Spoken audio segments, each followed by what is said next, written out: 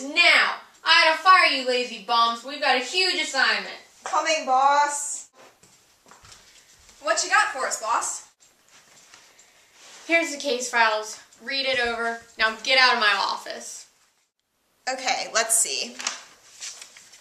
1800s, English countryside, scurvy, we've got a job to do. Let's find out who loves who and quick. Okay, where do we begin? We begin with Elizabeth Bennet.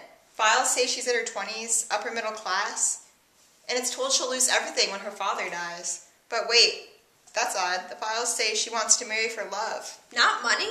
That's odd. Give me the file. It's rumored that she's in love with Mr. Darcy. It'll be up to us to find out. Okay, so we know there have been rumors circulating that Mr. Darcy and Elizabeth Bennet are in love. And the boss got a special interview with a witness who says they're really good friends with Mr. Darcy. I was at Netherfield and noticed the entire night that Mr. Darcy was watching and admiring Elizabeth Bennet. Miss Bingley seemed very jealous as well and tried to get Mr. Darcy's attention all night, yet he only started paying attention to her when she walked away with Elizabeth. I also was told that after Darcy and Miss Bennet parted at the Netherfield ball, he had very intense feelings for her. Well, it seems like Mr. Darcy has developed quite the crush on Miss Bennet. I wonder if she feels the same way. Just wait, there's more. I was told by several sources that Elizabeth Bennet finds Mr. Darcy detestable, and that she's been spending an awful lot of time with a certain Mr. Wickham. I also heard that Mr. Wickham told her that Darcy stole his father's estate from its rightful heir, Mr. Wickham! Well, that certainly seems like a reason Miss Bennet would hate Mr. Darcy. I know. Let's go to Netherfield and look for some clues. Look at these scuff marks on the floor. It looks like two people had a rather good time dancing.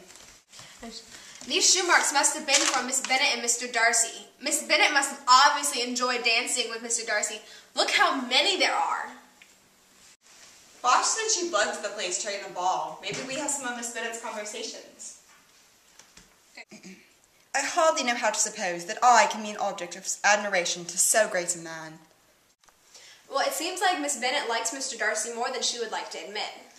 I don't think we have enough to make a call. I don't either. Let's go. We can call Boss on the way back to HQ.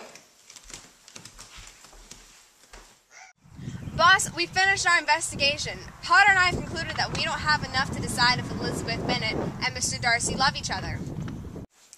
Alright, good work, detectives. We'll put it with the other cold case files. Since you've proved yourself somewhat useful, stop by my office. I've got a stack of case files for you to pick up. These cases aren't going to solve themselves. We've got to get back to headquarters. There's more cases to solve. Let's go.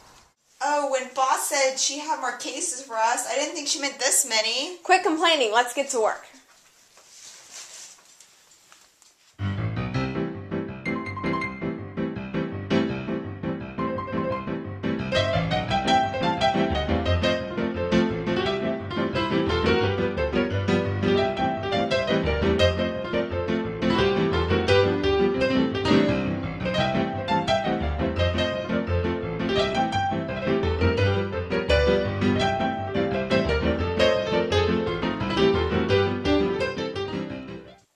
Well, that took longer than expected. This better be good.